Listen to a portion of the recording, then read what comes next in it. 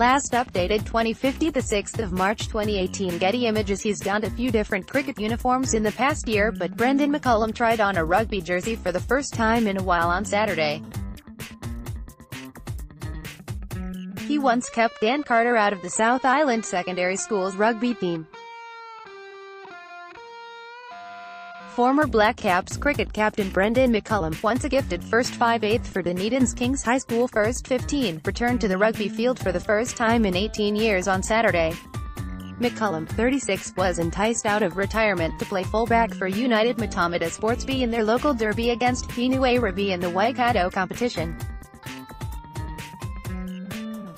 He couldn't inspire them to victory in his 60-minute stint, and departed with a groin injury he suffered kicking goals in the warm-ups. Read more, is it cricket? DWTS, how Harris found his feet ICC wants Al Jazeera to share, it was meant to be a bit of a soft entry from a contact point of view, but that was never going to happen given it was a local derby. I had to get through that first tackle and it may have been a little bit late, but it wasn't too bad, he told Radio Live.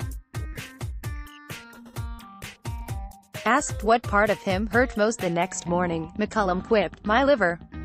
Completing the tradition of downing a post-match handle of Waikato draft was a challenge for a devoted Southern man, he told Radio Live. First game of rugby for 18 years today for the United Matamata B team in the local derby.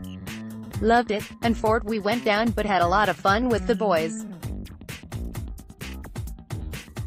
Brendon McCullum, at Baz McCullum, June 2, 2018 recently returned from the Indian Premier League. McCullum wouldn't rule out more appearances for his local rugby team. During his Black Caps days McCullum recalled how he was once rated ahead of legendary All Blacks pivot Carter in the South Island Schools team nearly 20 years ago.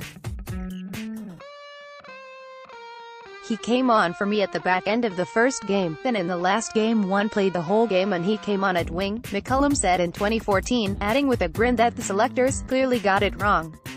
At feedback stuff.